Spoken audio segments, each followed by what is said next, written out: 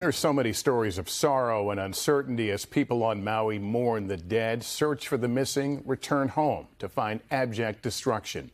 Here's Miguel Almaguer. As the smoke and flames finally began to clear, tonight here in Lahaina, a new crisis unfolds. In this desolate, tortured landscape, the search for the missing and for the dead. That's our house right there. Kimo Kirkman has finally made it home, but all he has found is heartbreak. Oh my God, he's Bruno's bull. It's the most heartbreaking thing I've ever been through. We first met the Kirkmans Thursday, who, like so many families, waited for days on the side of the road or inside shelters for this chance to go home. Why do you get emotional talking about your community? Because I love my community.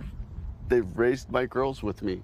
The Kirkmans have closure, but far too many are haunted by the silence. Tonight, there is no official number for the missing. While some fear it may be as high as 1,000, a stream of pleas cry out on social media.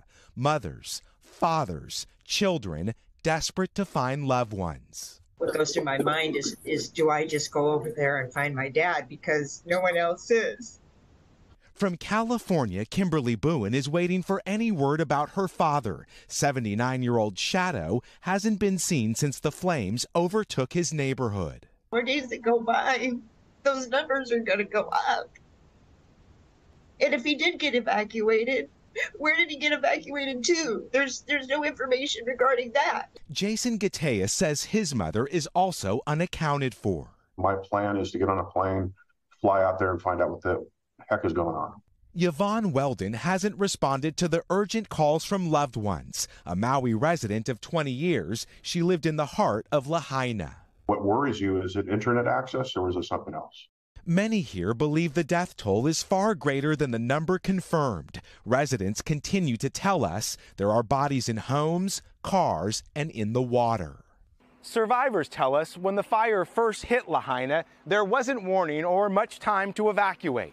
Imagine being home, hearing screams and looking outside and seeing a wall of flames. That's what neighbors say happened right here. We're all a family. We don't even lock our doors in our neighborhood. There's nothing here for us anymore. It was just devastating. Tonight, so much destruction and so much uncertainty in this paradise now turned to ash. And Miguel, I'm looking at that line of cars over your shoulder. There appears to be no end to the number of people trying to get back into Lahaina. Yeah, Lester, this line of traffic stretches for miles. We know so many folks, it'll be their first time returning back to the burn zone. Many share similar stories to the ones you just heard. They are looking for loved ones, and many have lost it all. Lester. Yeah, I'm just thinking the nervous anticipation of the folks in those cars. All right, Miguel, thank you. Thanks for watching our YouTube channel. Follow today's top stories and breaking news by downloading the NBC News app.